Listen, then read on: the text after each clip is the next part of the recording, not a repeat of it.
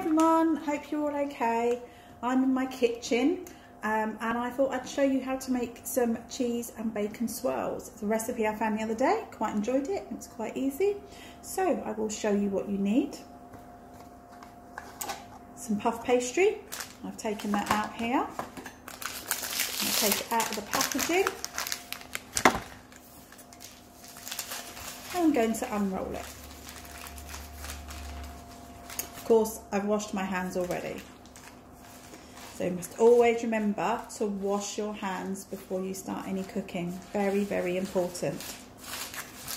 So that's my puff pastry rolled out. The other things we're going to need is some grated cheese, some bacon chopped up, some chopped up red onions, some parsley. It says fresh parsley, but I don't have any, so I'm using my dried parsley. Some soft cheese.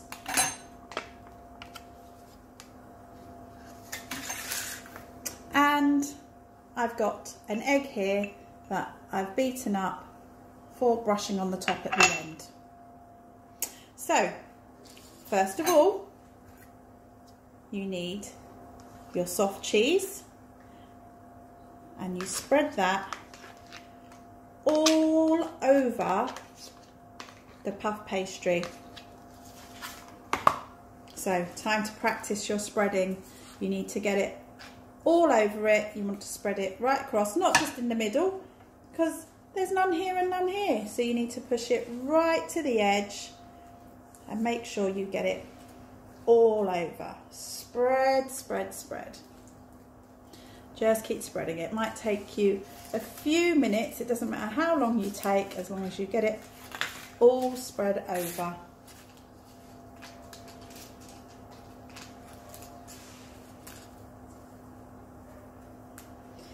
Nearly there. Oh, need a bit in that corner, little bit up there. Don't want to forget that corner either. Okay, I think I've got it all covered. Next, I'm going to put the red onion on. You can use a spoon. I'm using my fingers for the red onion. Going to sprinkle it all over. Again, we don't want a big dob in the middle or just a little bit at the sides. That'd be no good, because when we cut this up, we're going to roll it up and cut it at the end, and you want to make sure that everyone gets some. Now I'm following the recipe. As I said, it's bacon and cheese, and it's got red onions in and parsley. But you don't have to put the bacon in. You can change it about. If you want to put some mushrooms in, maybe you might like chopped up red peppers. So you can put different fillings in it. At the moment, it's not always easy to get everything at the shops. So we can play around with things and put different ingredients in. So I have covered it with red onions. Now I'm going to put the bacon on. The bacon, because it's meat and it's all a bit sticky, I'm going to use a spoon. But you can use your hands to put the bacon on, but just remember to wash your hands afterwards. Okay, I've had to set up in my kitchen, and now I've got lots of sun shining on me, so if you just heard a noise, that's a bit of cardboard that's fallen down that was blocking the sun. So now I'm all a bit sunny. I love the sun, but hopefully you can still see what I'm doing.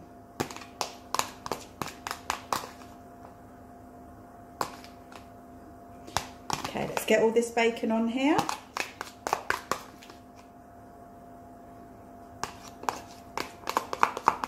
Nearly there. So remember, you can change this if you don't like bacon. You don't have to have the bacon in, makes it taste really nice. The red onions is lovely. Use that knife to get that off.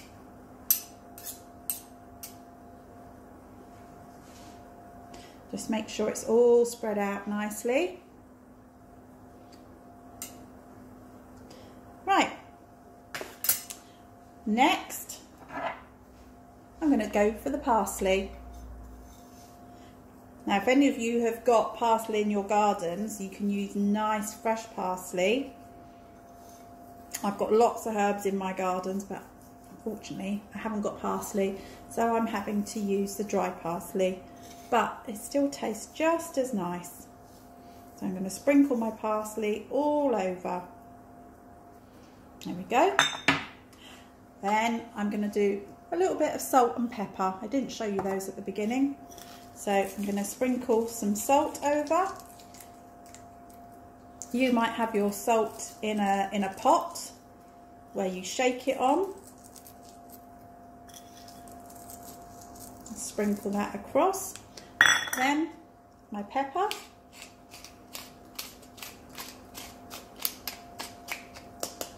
And last, the grated cheese. I'm going to use my fingers for that as well. But again, you don't have to. If you don't like touching things, you can use a spoon to spread it all over. Again, try not to put your cheese just in one corner. You want everyone to have some of the cheese.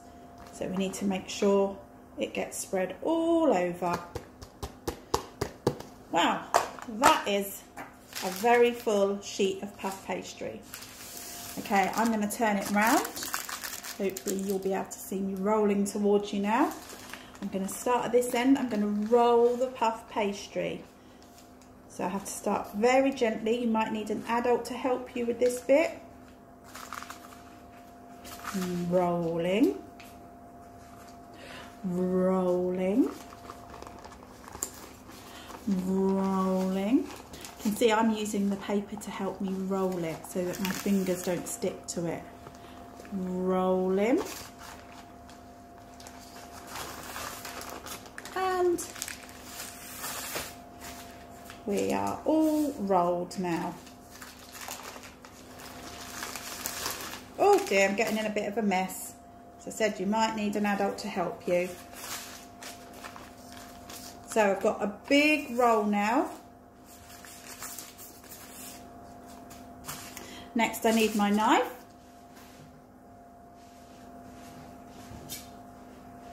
Which I did have here, someone took and used. And I'm going to cut it into strips. 1, 2, 3, 4, it's getting a bit sticky, 5, 6, 7,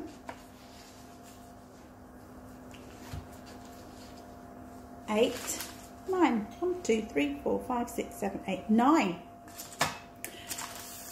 Now before I started, I lined a tray with some greaseproof paper, so I have that ready, and I'm going to pick these up and put them on my tray. It's a bit messy.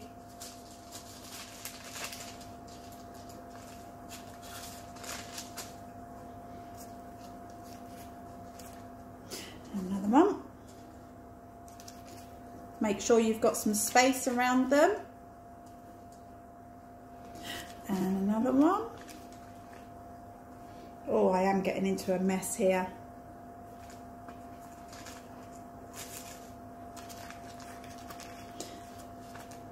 Put that one over there.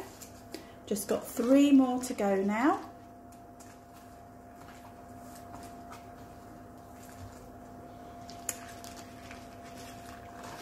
It's all a bit sticky. And last one. So I've got them all on the tray.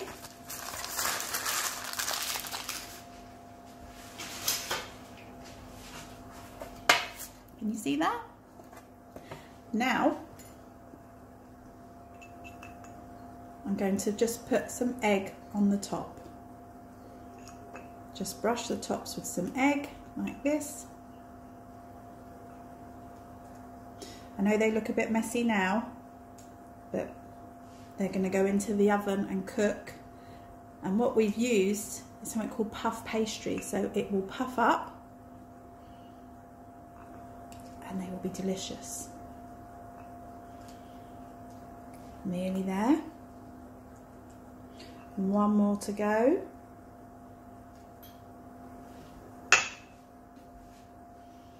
Okay, I'm going to put them in the oven. Don't go anywhere.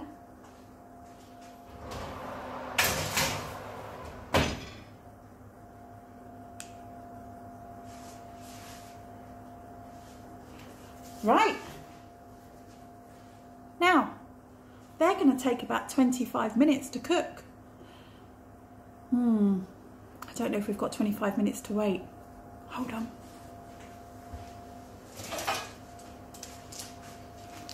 Here's some I made earlier. Oh, look at that. Doesn't that look tasty? Oh, I can't wait to try that. Now,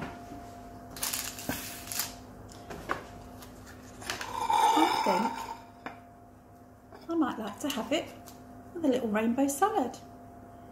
What would you eat yours with? Oh, lovely. Right, I hope you like that. I hope you, I'd love to see if any of you make it. I'm going to put the ingredients along with this video, so hopefully you will make some too. Bye!